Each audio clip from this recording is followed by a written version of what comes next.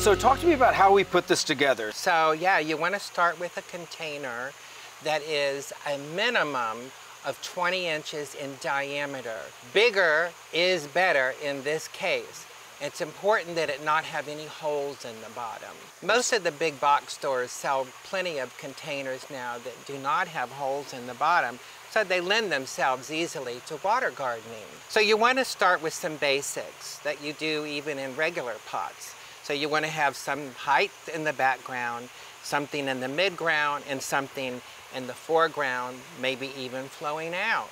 For this particular tub garden, I chose a dwarf cyperus or umbrella palm, and it is in the background, and it's been placed in the same pot as a taro, which is what they make poi out of. Right. Yeah, so this is an imperial taro, and they look lovely together, and they really give do. some dimension to the pot. The next thing I did was I put in the smallest water lily in the world. The name of it is Helvola, and it is a very, very old variety, several hundred years old. Really? Comes from Germany, yes. And then I wanted to put in a floater. This is water hyacinth. I love that plant. And it has roots that hang down and filter the water. Excellent. It also blooms during the summer. And then one of the most important things that you're going to want to add to your tub garden is some kind of a piece of wood.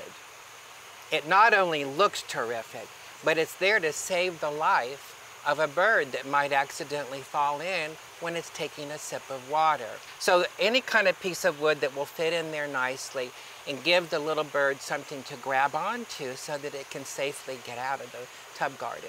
So are there any considerations with regards to, you know, anything else that's in the bowl or the water that we use? Do you recommend only using rainwater, or is tap water fine?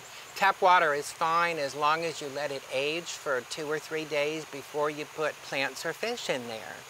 And if you don't want to put fish in there and you're worried about having mosquitoes, then there's a product called Bacillus thuringiensis that will actually kill the larva, but it's safe to birds and pets if they drink out of it.